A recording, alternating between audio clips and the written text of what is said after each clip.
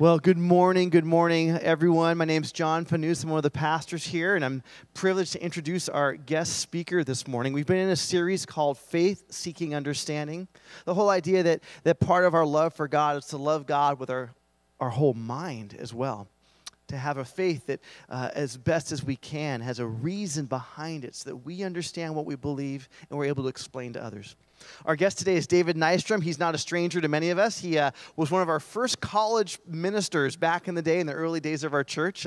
He's now a professor at Western Seminary. And would you just join me in giving him a round of applause as he comes up right now to join us? So I want you guys to know I love this guy. He's the real deal in person too. So let me pray for him, and we'll hear from him. God, thank you so much for Dave joining us this morning. Open our minds and our hearts to you. We pray our faith would be more deeply rooted. We would love you more and be able to share about you more as well. In Jesus' name, amen. Amen. Well, thank you. I'm very happy to be here. Thanks for letting me. Okay, that was very affirming. That was awesome. You're in this series, Faith Seeking Understanding, and the topic I was given was, is the Bible the Word of God, or how reliable is the Bible? This is actually kind of important, right? Because we believe the Bible is the Word of God, that God speaks through it, that it's for our mind, but it's also for our heart. So a little formula that I think aptly captures the Christian life. Following Jesus means learning from him attitudes of heart and of mind and of patterns of heart and of mind and of action. So it's not just what you think, but learning how to think in a Christian way. Not just what to feel, but that whole process of the interaction of your mind with your heart, and then those things together shaping how you live.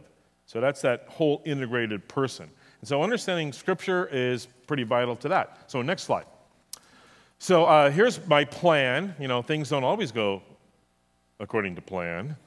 But that's my plan for this morning. So a little bit of a prelude on Isaiah 55:11. Spend just a few minutes talking about our context for truth.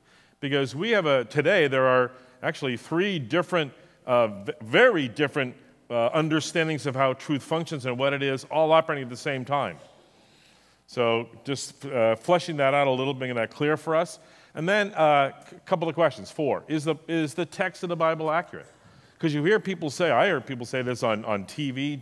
Bill Maher says it quite a lot. The Bible's been changed so much over the years. Who can tell what it really said originally? So let's ask that question. Is the text accurate? And then, is the Bible historically accurate? Does the Bible just play fast and loose with history, or is there actually evidence to suggest that the people who wrote it actually knew what they were talking about, and it can be lodged in certain events?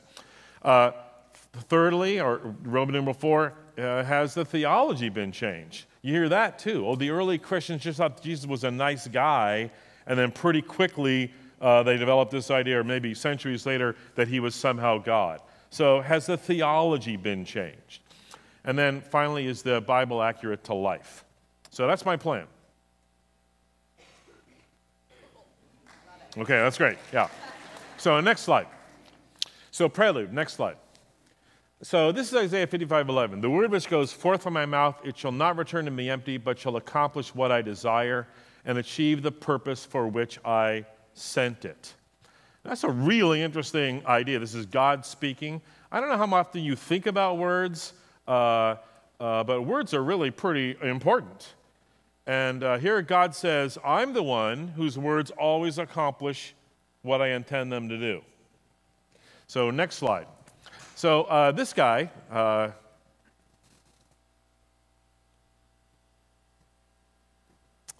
typical geeky academic looking person. And his book, How to Do Things with Words, a brilliant analysis, really one of the first ones about what we now call speech acts. And what he said is there are certain words that are performatives. So this church is University Covenant, that's its name. Sometime decades ago, a bunch of people got together and they said, we're going to have a church and we're going to call it University Covenant. No one has ever called this church Beulah Presbyterian. right? It's always been University Covenant. This is Larry Mercer, my friend Larry here. Somebody, his parents said, he shall be called Larry. No one's ever called him Sebastian. So those words actually do something. Whereas, now next slide, human words, the Bible says, sometimes our words fall to the ground. You and I have an agreement. We're going to meet for coffee on Wednesday. On my way there, I get car trouble. I don't show up.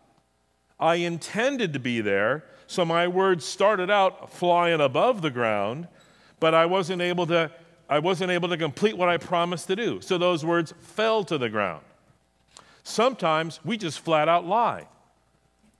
Let's meet for coffee on Wednesday, I say. You say, great. Where shall we meet? Pete's, obviously. But the whole time I know I'm leaving town, I'm going to Hawaii on Monday. So I'm just flat out lying. So sometimes our words don't even stand up. So this is really interesting. The Bible is right there. God is saying, wow, I'm the one who actually can be trusted. Par excellence. Next slide. So we're going to do just a little bit of even how we understand words. We read Scripture. We need to be thoughtful a little bit about how we actually come to understanding words and what people are trying to express. So meaning, this very simply is composed of sense and referent. Sense is what you're saying. Referent is what you're saying it about. So there's a very simple English sentence, 6 words, 7 syllables. I'm mad about my flat. If you're an American, you're upset. That's the sense. Because your car is stuck on the side of the road because you got a flat tire. So what you're saying it about is the flat tire. But if you live in London, you're super happy about your new apartment. I'm mad is, wow, I'm just giddy. I'm crazy happy. And my flat is my apartment. So here's the same language, the same simple sentence, and yet they mean 2 very different things. So, wow, yeah, we got to understand sense and referent. Next slide. But there's also this difference between denotation, which is the dictionary definition, and connotation, which are associated meanings. And sometimes we'll bring a connotation in when it doesn't fit. So, example, the origin of a river and the beginning of that river may be the same thing. But that doesn't mean that the word origin and the word beginning are exactly alike. Next slide. The beginning of a book is the opening line. But the origin of the book is the idea in the mind of the author. So if we bring into a new sentence that those 2 words are exactly the same, we can do damage. And we sometimes do that when we read the Bible, and we bring into the Bible word associations from our own culture, and without even knowing it maybe, we're imposing it on Scripture. So, for instance, another example is the capstone at the top of a building may be the most prominent part. But that doesn't mean that the word prominent also always means the thing at the top. So, next slide. The most prominent part of a tree might be a crazy-looking limb, halfway up. Next slide. But then there's also this notion of imagery, right? The Bible uses imagery a lot, simile and metaphor. And imagery depends on degree of correspondence. So we call God Father in the Bible, and that's high correspondence. We even sing praise songs. You're a good, good Father. Yes, you are. Yes, you are. Next slide. But Hosea calls God a runny, pussy sore. I haven't heard any praise songs to, that. All right, because that's low correspondence. And so we need to, when we're reading imagery, we need to actually think about, is this high or low? So next slide, you can see that all this is about authorial intent.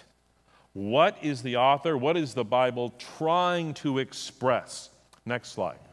And maybe the best example of this from literature is this book, Lewis Carroll's Through the Looking Glass. So he wrote Alice in Wonderland, then he wrote Through the Looking Glass. In chapter 6 of Through the Looking Glass, Alice meets Humpty Dumpty. And that chapter is going to end with Humpty Dumpty falling down and broken into pieces. But they have this conversation. And Humpty Dumpty uses the word glory in a way with which she's unfamiliar. And Alice says, what do you mean by glory? And Humpty Dumpty says rather proudly, I mean, there's a nice knockdown argument. And Alice goes, what? That's not what glory means. And Humpty Dumpty says, when I use a word, it means exactly what I want it to mean, neither more nor less. Alice says, the question is whether you can make words mean so many different things. And Humpty Dumpty says, no. The question is who's to be the master. That's all. Right? That's authorial intent. So when I was a high school youth pastor back in the 80s, a cool word that high school kids used was killer. That means something's good. Killer. My mother never liked that. Why do they call that? That's dangerous. That's violent.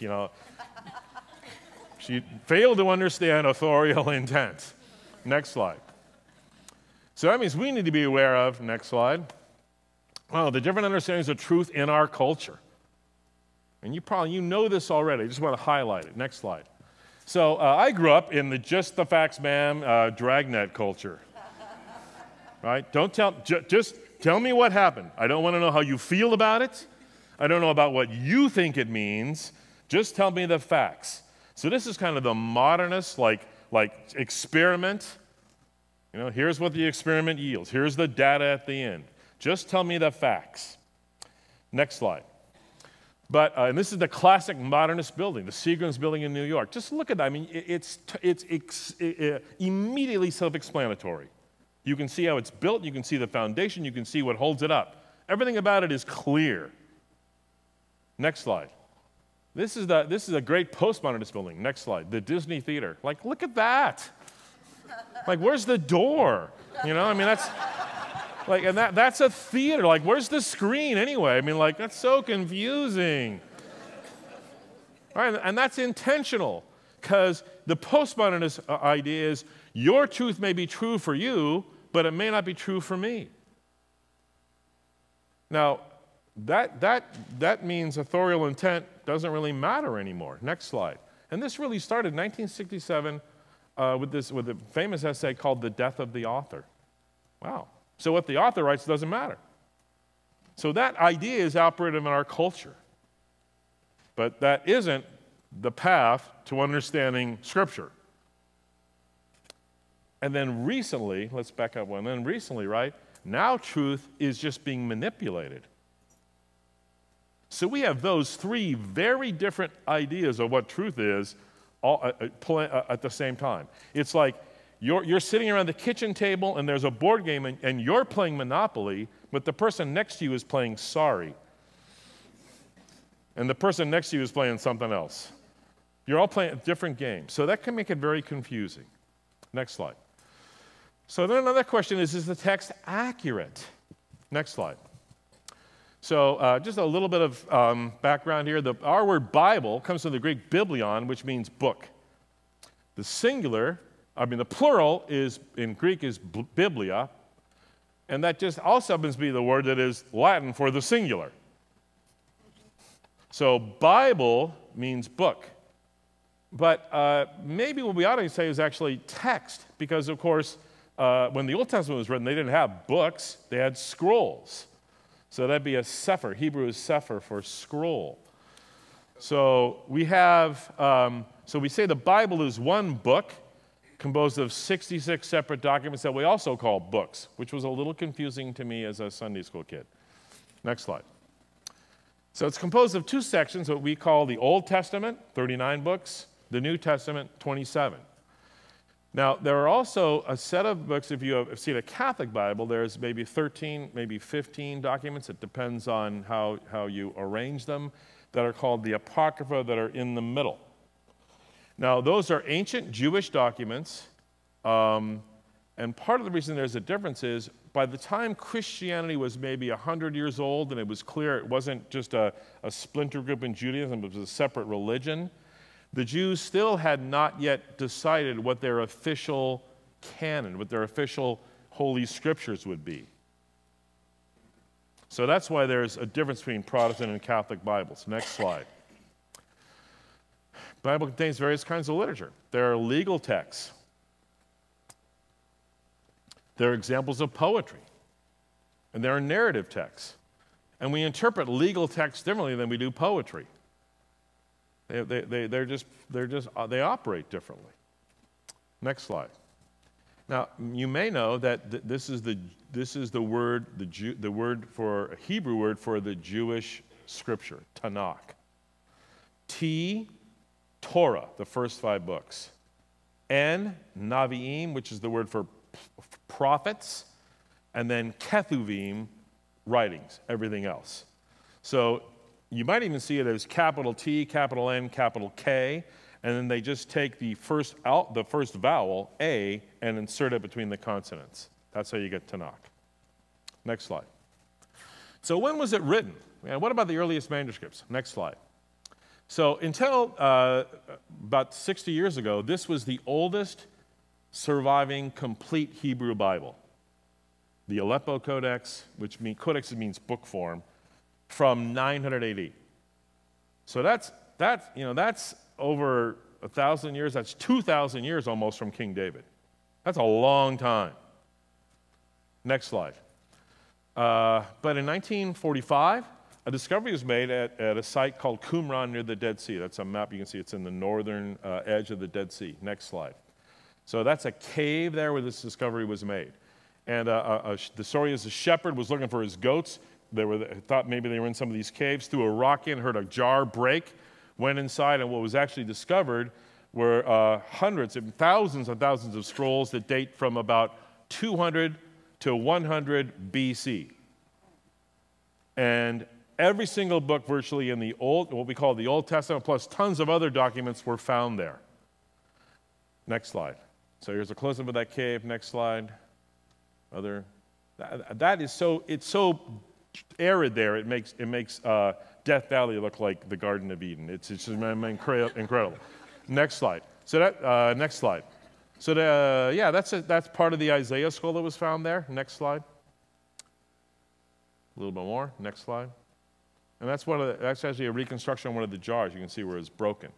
Next slide. So Isaiah scroll. And that's the close-up of that Aleppo Codex. So why is all this important? Because it immediately pushed back our earliest documents, complete documents of what we call the Old Testament, more than 1,000 years. And the critical issue is, when those two were compared, there were virtually no changes between that one from 120 to 200 BC and the one from 900. Bottom line, what we call the Old Testament, we can have extreme confidence it has been accurately passed on from the original. Next slide. So this is the earliest, pretty much the earliest bit of the New Testament. There's been a recent discovery of a little bit of the Gospel of Mark that some people think might be a bit earlier, but this is certain. This is Gospel of John, about the size of a business card. So not real big. Dated about 120. It's a little bit of John's Gospel. Next slide. So this is now from 180, so 60 years later, the so-called Chester Beatty Papyrus, and it's got much of the Corinthian letters, plus big chunks of Matthew and Luke. So 60 years later, now we've got like pages and pages. Next slide. Here's the Bodmer Papyrus from 200, and it's basically the entire Gospel of John. The one story that's missing is the story of the woman caught in adultery, chapter 753 through 811. So if you look in your Bible, probably it'll have it in italics, or sometimes it'll have that section out like in the footnotes. And it'll say the earliest manuscripts don't have it. Well, everything else in John's Gospel is there. It's just that one story.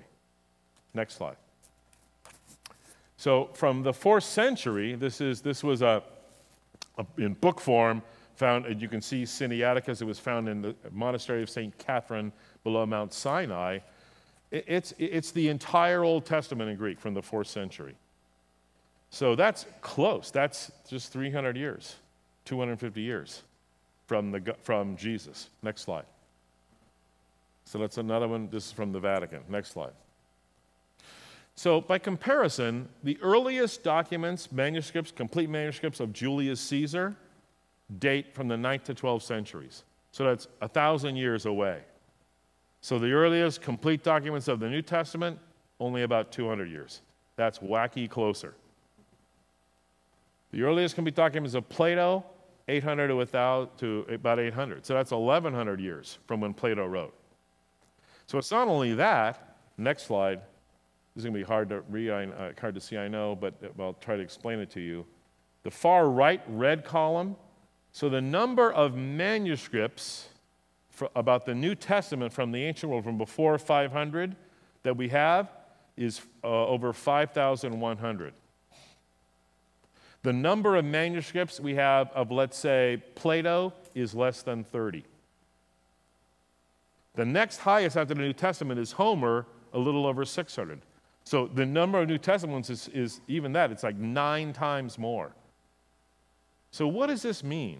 This means that all those documents compared, then we can move back and say, what is the original? That's like just having more data. Right? If you had data on only 6 California cities, how accurate would your evaluation, your estimate of California be, as opposed to 600? Does that make sense? So the bottom line is, way more than any other author, any other collection from the ancient world, way more, you can trust the Bible to be accurate to what the original authors wrote. Does that make sense? Way more. And no one ever questions, oh, we only have 6 manuscripts from Plato, so how do we know what the original was?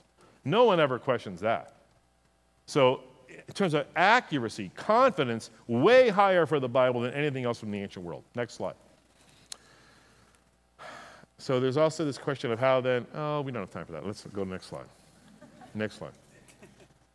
Yeah, I already said something like that. Yeah, next slide. Next slide. So, Latin was the language of the Roman Empire. And so what happened is the originals of the New Testament were written in Greek. But after about 300, people spoke Latin, and this guy Jerome translated the Bible from Greek and Hebrew into Latin. And that became the basic Bible for 1,000 years. But after the Renaissance, the Renaissance people are trying to recover the ancient world. Some people, next slide, this guy Erasmus, he was the one who actually went out and found early Greek manuscripts. And they're on the back, they were on the back of, people had flipped them over and written muffin recipes on the, on the other side. So he found them all over the place. And he found a number of manuscripts, a couple hundred, and then he sort of worked backward and recreated what he thought would be the original New Testament in Greek. Next slide. That's what it looks like. You can see the date, 1516, the first one. And if that strikes a bell, 1517 is when Luther posts the 95 Theses on the church door. Next slide. So it's that Greek New Testament that Erasmus put together that Luther used to translate the Bible into German. Not Latin, but this time from the original Greek.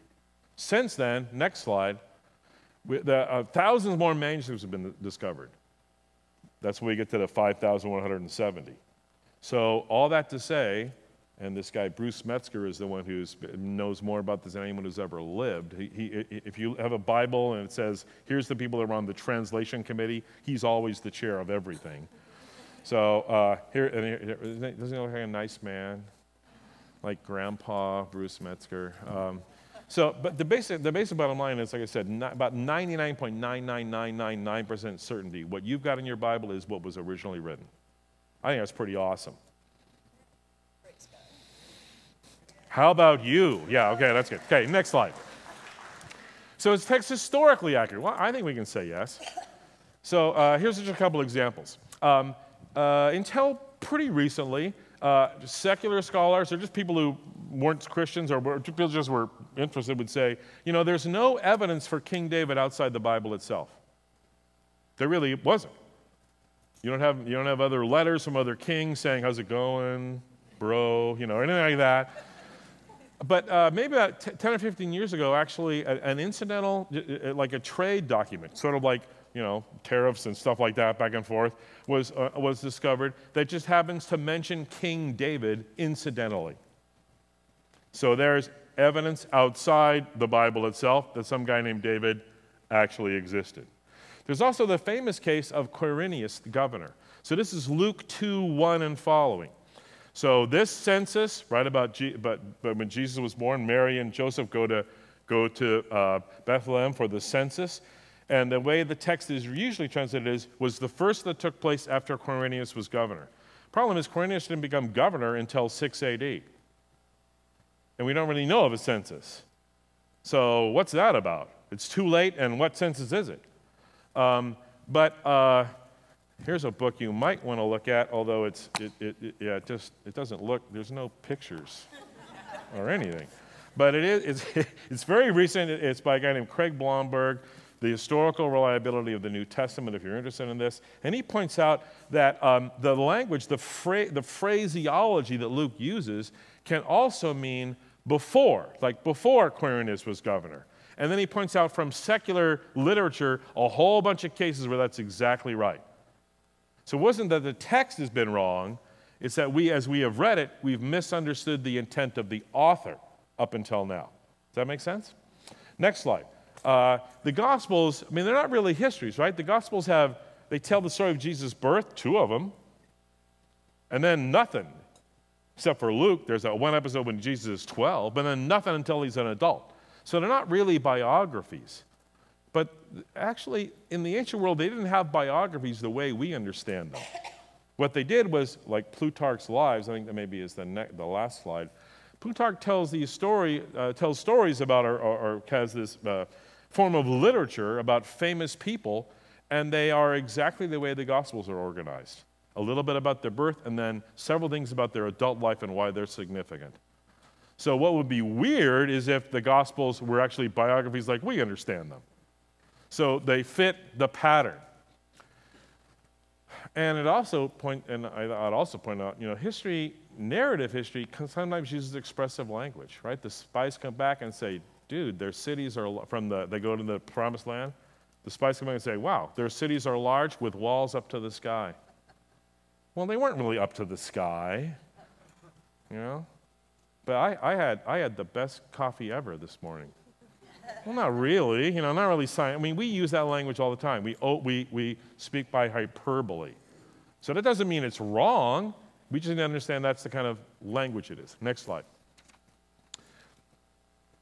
So this guy, obviously you can see his name, Sir William Ramsay. He was a Nobel Prize-winning chemist. You can see his dates. He died over 100 years ago.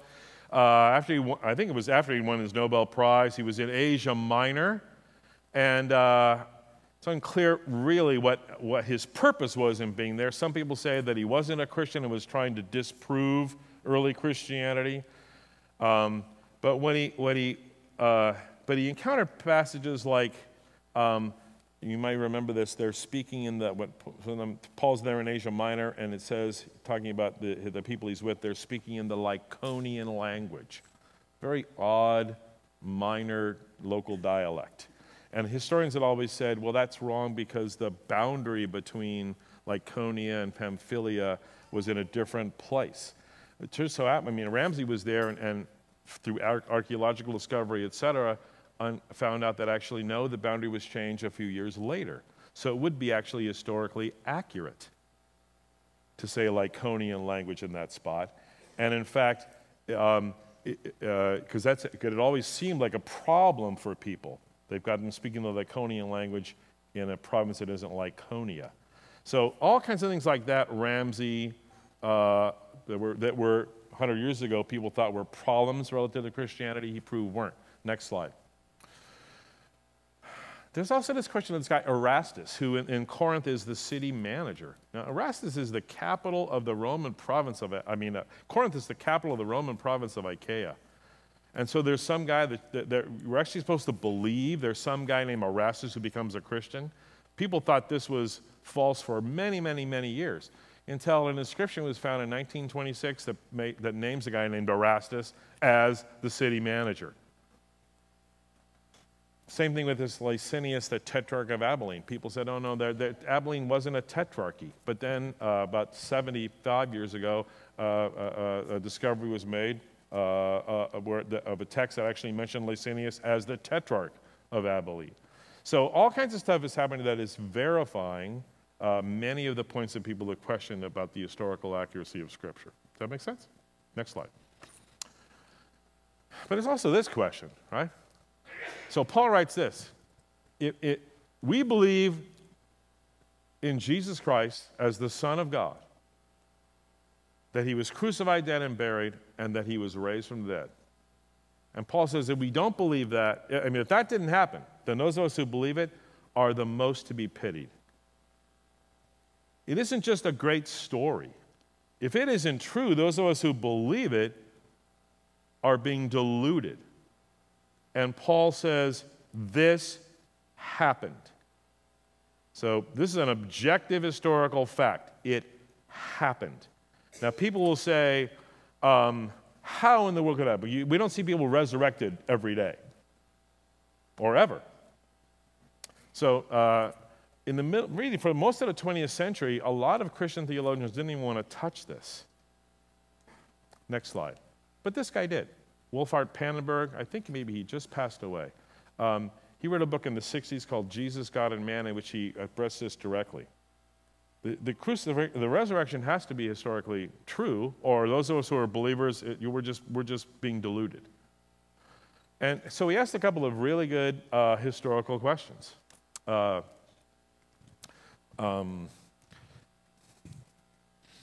Number one, what would it take if you were a Jew in the first century to get yourself crucified?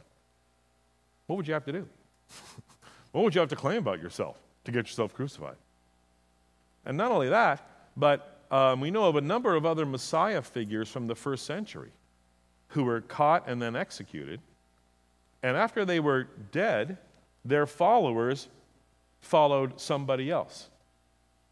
The case of Jesus is the only one in which we know that the followers of a crucified Messiah continue to follow him after his death. How do you explain that?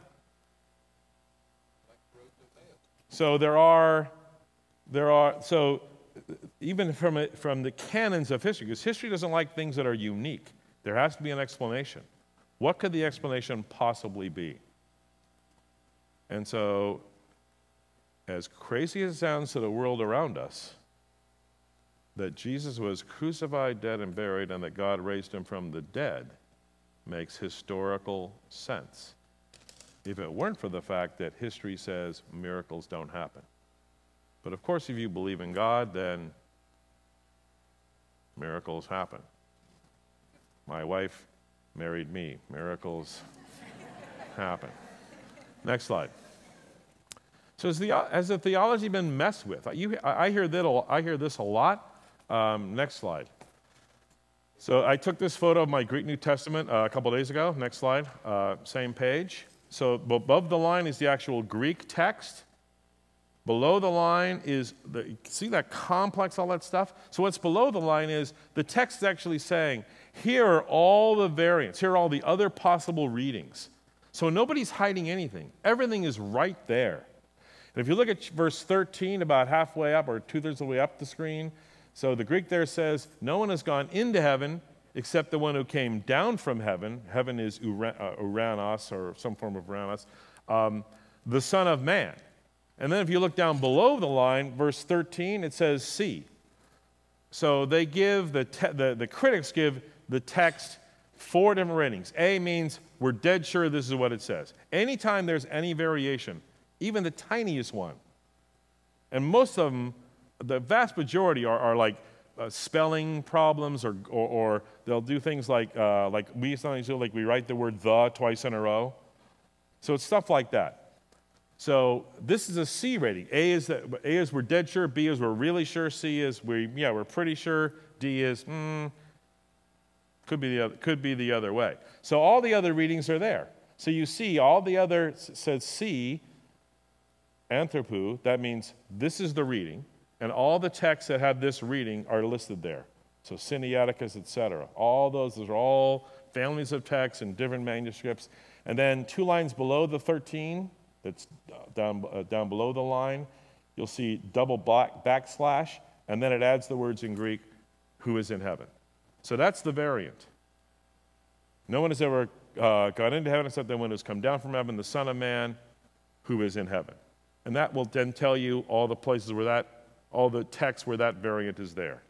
So number 1, everything is clear, no one's hiding anything. Number 2, that doesn't really change the theology any. Jesus is the one who, even while he's on earth, has perfect view of God in heaven, right? I do only what I see the Father doing, and everything the Father does, that the Son does. So if that was a change, you could see how it doesn't change the theology. Next slide. So here are the three huge variants. Number one, John, the woman caught in adultery, we've talked about that already. Number two, the long ending of Mark. Mark, in the earliest manuscripts, ends at 16:9. So it doesn't have a story of people going to the tomb. In some of the later manuscripts, that's added, and you can kind of understand that people thought, well, maybe this is maybe good intention. People thought maybe something's missing here. But they didn't invent crazy stories, of Batman being at the tomb also, or something like that. It's modeled on the other canonical Gospels. And then there's this variant in 1 John 5. Let's see the next slide. So here's the variant. For there are three that testify in heaven, the Father, the Word, etc. So all the things that are in italics appeared after about 1500. This is very late, 1500, in one small collection of Bibles in Britain. And you can see that the bottom is the original. So just think about that. That's one of the three most important ones, and the change was made in 1600 or 1500. And you can see it doesn't really change the theology. Next slide. So the bottom line is none of these variants change a core doctrine of the faith in the least.